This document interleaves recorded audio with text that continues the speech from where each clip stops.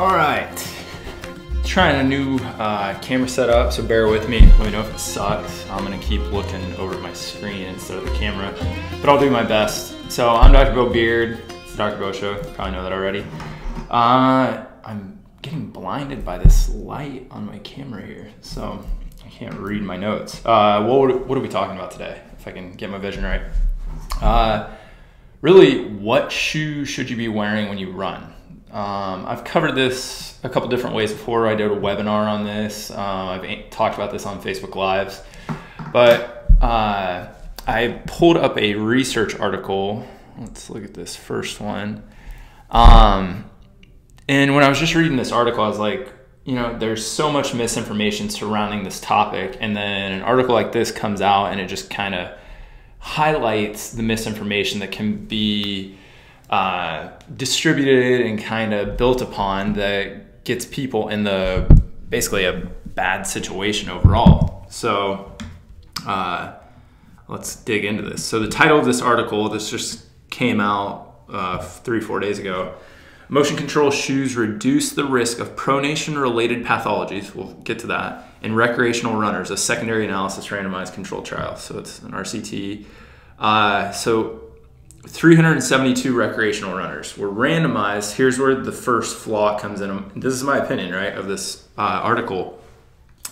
372 runners were randomized to receive either standard, neutral, like just a flat, normal running shoe, or a motion control shoe. So there was no homogenization of, oh, you overpronate, so we're going to put you in the shoe, or you don't pronate, we're going to put you in a neutral shoe. We're literally just putting people in shoes, which maybe that's not as bad as trying to base it off of what their foot is doing or not doing. So then they followed them for 6 months, and what they were looking for were running injuries that occurred during this period were registered or classified as either being pronation related, which they highlight, Achilles tendinopathy, plantar fasciopathy, exercise-related lower leg pain, and anterior knee pain. And then the other classification was other running-related injuries. Again, so first flaw, we're not really deciding like why we're putting the shoes on people. We're just putting people in random shoes. Then we're saying that there are running injuries that are highly correlated to overpronation, which may be statistically true. But let's talk about that now we have this category of injuries, and then we have other running injuries, and we're saying that the shoe is the variable that matters, when I can promise you, we may look at somebody overpronating excessively and say, you know what, you have a bit of FAIS going on, and we're actually not going to work on your hip, we're going to work on your ankle and foot to improve that. And now they're saying that they don't even have that categorized here. So we've kind of shut down our scope and said that these injuries are categorized here, these other ones are not. And then we're gonna say, oh, the shoe helps with these pronation related injuries. So you can kind of start to see the flaws.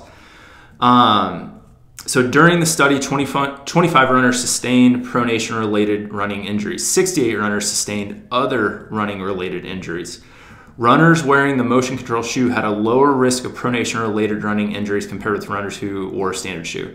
But they don't know if those people pronated before, which you all should be overpronated, or not. So again, this is it's just not a good study. So then you could really easily see somebody out in the marketplace, or maybe somebody that works at a running shoe store, or somebody that's Googling stuff, or this pops up in their news feed, and it just says motion control shoes reduce the risk of pronation related pathologies or injuries. And they're like, oh, cool.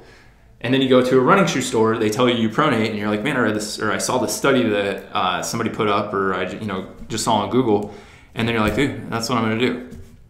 So, you can see that this study's flawed. When you look at trying to pair running shoes with, foot shape, the way that your foot moves, which may be a better approach than just this randomized throwing, shoes on people and seeing what happens and categorizing injury. What we see happens, and this comes from actually the US Army, and actually multiple branches of the military. So this is back from 2010. And this is a quote from Bruce Jones, MD, who's the injury prevention program manager at the U.S. Army. He said, "We found no scientific basis for choosing running shoes based on foot type." And I've talked about this before. The Army study had a little over 600 soldiers, and they did try to put people in a motion control shoe if they pronated, and a neutral shoe if they didn't, and then they looked at were there differences. What they found out was that if they put somebody, regardless, I mean, they have a control, right? So there are people over here that regardless what their foot's doing, they're in a neutral shoe. The people that picked a shoe, or a shoe that was comfortable, sorry, was the control there.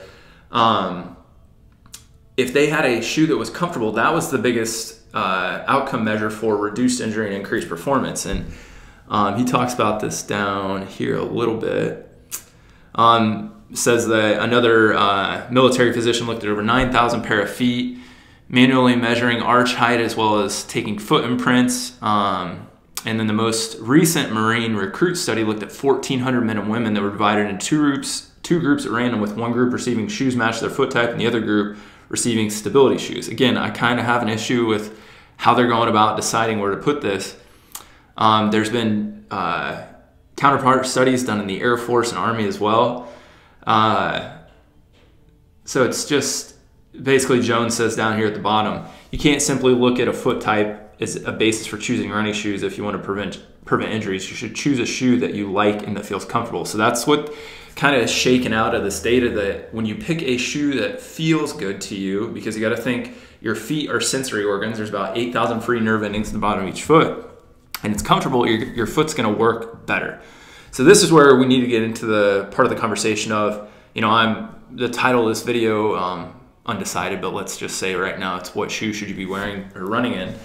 How do you go about deciding that if it's not having somebody, watching you walk and then putting you in a running shoe? Hopefully it doesn't make sense to anybody, right? That if I watch you walk, that's not running. Those are two totally different movements. You have to call on a lot of different things in those two movements. That's like kind of watching somebody deadlift and then coaching a squat, right? Or giving them something to aid their squat. Those are two different things. So what do we do? You, a consumer, would definitely want to say the shoe needs to be comfortable, right? And comfort is hard to dictate when you don't run in the shoe. So a lot of running shoe stores will let you run in them for a few days and still bring them back. Online, that's really common, that you can actually use them for up to 30 days with minimal wear and still send them back. But comfort really should be based on, do you have enough room in the toe box or the forefoot aspect of the shoe, and that's both width and length. Common statistic is most Americans wearing a shoe that's 1.5 times too small, and that's not length, that's width, right? Outside of that, does it cup your heel correctly? So there's what's called a heel counter. Aggressive heel counter is going to lean into your Achilles or your heel a little bit and kind of grab it. A neutral heel counter is going to be straight up and down. So like all these things matter based on like what your foot's like, how you move, what you're doing. If you're going to be, doing a bunch of vertical, you probably, a neutral heel counter is probably not going to be awesome for you.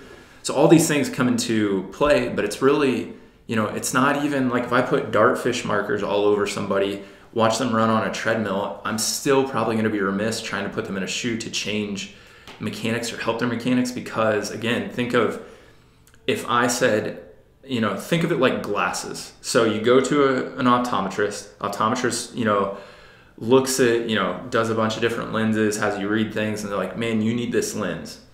We're not denying that lens doesn't help today. But what happens with anybody that's worn glasses for a while? Your eyes continually degenerate. So the functional approach, which would be called behavioral optometry there, would be, hey, we use lenses, but those lenses are going to force your focus point. Let's say it's a functional, like you can't converge as well, and that's why it's hard to focus on things that are closer to you. We're going to use a focus point that does help you based on magnification to see, but it's also going to change that, so your eye is constantly having to converge to see things that you're reading up close. That could be a shoe approach, right? That we say, let's say somebody's dealing with an injury. I tell people all the time, if you had enough money, we would have like 10 pairs of shoes during an injury cycle. And we may start with a motion control shoe based on what's going on, right? Or something else, and work our way around those shoes just as aids. But really, what should we be working on? your foot, your body, the mechanics, the kinematic chain, the technology that's always going to supersede a shoe, right? Your foot is really complex, and if we can allow the complexity to do what it's supposed to do, adapt, right, to running, rather than you buying a shoe that basically you're using a shoe to adapt to running, right? Your foot is not doing anything, so it's kind of a cheap way to keep running. But then what are you going to do? You're usually going to lose running, right? Running is going to be taken from you because you keep going through these injury cycles. Because what do we see a lot of people do? They find that one shoe that they're like, man, I have no injuries. And then that shoe model gets changed, right? Or that shoe, for whatever reason, worked for a while and doesn't work anymore. Because why? Your nervous system is always creating efficiency, and adaptation is what allows us to become efficient quickly, but that also allows us to fall into that habit, right? And once you fall into the habit, those sensory organs, your feet, are looking for something different. So it's not like you've heard the adage for runners that you should cycle shoes because of the compression that takes place and the ethyl vinyl acetate and the foam of the shoe, and you need to change them. Really, yeah, it is the compression factor that you're not going to have as much dampening load. But let's say I'm running in minimalist shoes. Why does it matter then if I don't have a lot of cushion underfoot? Why would I be cycling shoes? Maybe just for different input, right? That that shoe feels a little bit different. Your foot has to adapt differently. We know that if I'm looking to hypertrophy of muscle, I can't do the same thing week over week or month over month. You're going to stall, not because of the physiology of the muscle, but it's literally the nervous system adapts and creates efficiency, which it kind of plateaus us, which seems disadvantageous, but it's advantageous, because what is a human designed to do?